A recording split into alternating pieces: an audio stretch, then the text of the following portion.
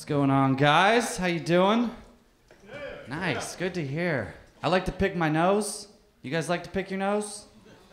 No, nobody? Just me, huh? You guys are in denial. You guys are in denial. No, I do. I really like to pick my nose. Like sometimes I like to find like a nice dust storm and just hang out in it for a while.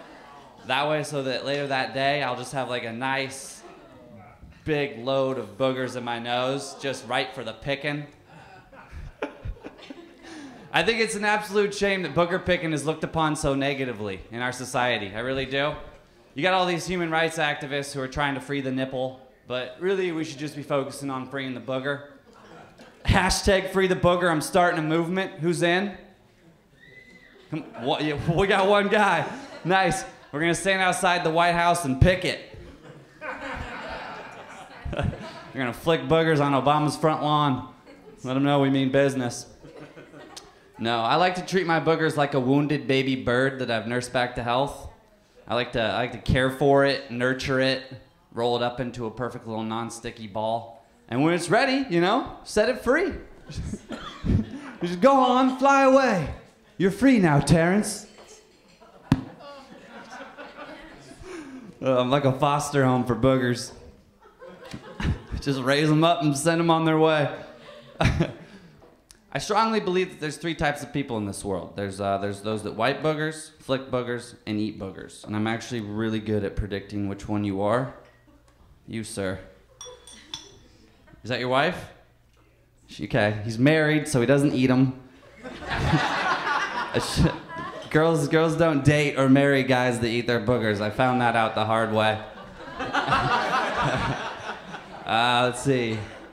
You're drinking a drink with foam on the top of it, so that tells me that you're not a flicker. You're just not wild enough. You're a wiper, aren't you? Yeah, you're a wiper. And you hide them really well, don't you? I'm gonna guess underneath the computer chair. Don't look under there. Don't do it. You ever been over to a friend's house and just like accidentally found like their secret haven of all their boogers? You just casually like brush your hand underneath the coffee table and it feels like you're reading a braille. It's disgusting. It's disgusting. Boogers.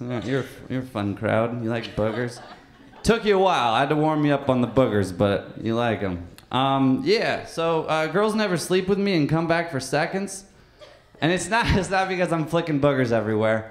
It's because I sleepwalk. I do. It's bad. It's really bad. Like last time I had a girl over, she woke up in the middle of the night, and I was just like scratching at the wall. And she's like, "What are you doing?" And I was like, "You're not on my team." That's a true story. I'm not making this up. Like, what those words came out? What was I playing? What game was that?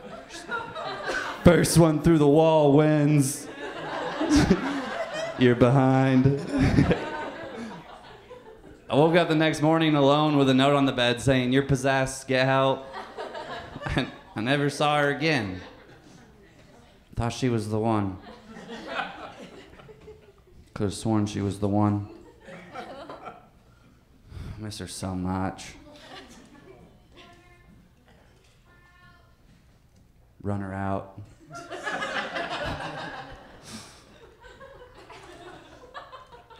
You ever take a poop and you're so confident it's a clean poop, you don't even wipe, you just pull your pants up and walk out? It's a very risky business. And my tidy whities have paid the price. You ever have to fart and know that if you do, there's a 50% chance poop will come out? Be like, I'm feeling lucky, and you fart anyway? Oh, thanks! That too is a risky business, guys. I treat my farts like an earthquake. I just panic and run outside. Everybody outside! Oh. So I'm single. I don't know if you pieced that one together yet. Looking for love. I really am looking for love. I don't know why though. You know, having a girlfriend is a lot like having the power go out. At first it's fun and exciting. You think it's gonna be awesome. And then 15 minutes later, you're like, this is stupid. I can't do anything. No, I don't want to play a board game. Stop asking. Board games suck. And being a boyfriend is a lot like being a fire alarm, you know? You do exactly what you're supposed to do, but 99% of the time you just get yelled at and swatted with a hand towel. Oh, man. You guys remember when skunks used to stink? You remember those days? Now whenever we smell a skunk, we're like, that is some good weed. Yes. Woo, I gotta get me some of that weed. Skunks are probably furious. Just every time they do a little spray to fight off a predator, there's 7 potheads show up. I think there's some weed in that bush over there.